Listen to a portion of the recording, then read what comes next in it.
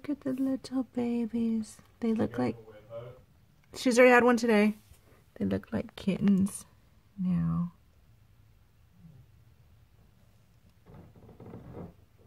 So we've kind of named the ones we're going to keep. We're not keeping this boy here. We're not keeping this orange one here.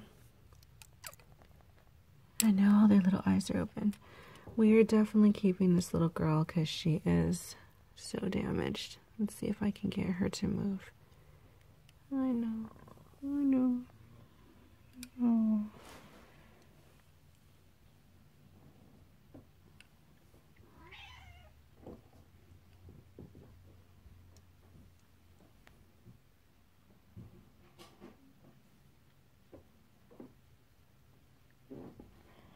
You can see how much worse her head is now.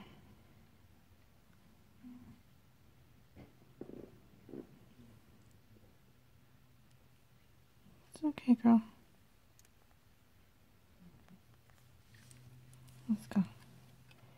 Oh, let go.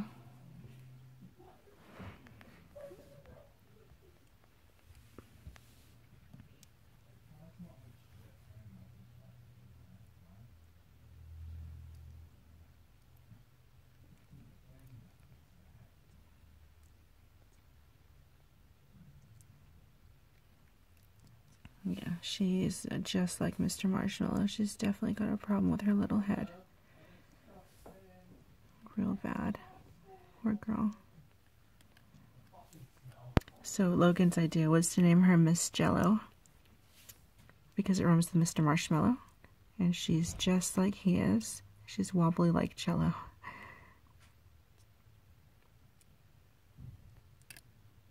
Poor girl.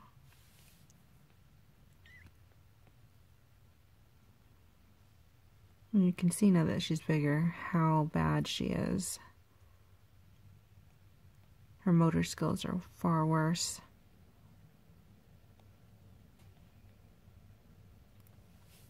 And this boy here I'm probably going to keep because he looks like my monster boy, who is like my favorite kitten. His eyes are not open yet. They're getting close though.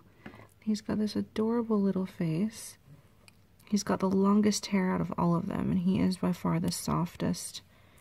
I wasn't gonna keep him, but when I post this, I'll post a picture of Monster, and you'll see he looks just like Monster.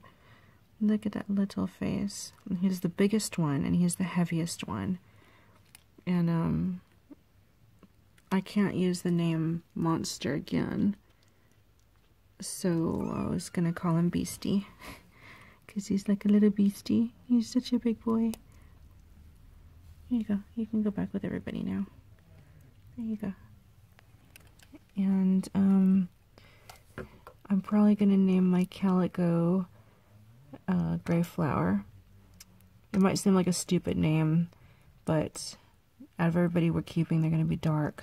And, she's like a bright flower in the middle of all this darkness. And Acid Bath is my favorite band, and I just really like the name Gray Flower, and it's a name, yeah, I've always wanted to name a kitten, so it might sound stupid, but I really like it, so deal with it.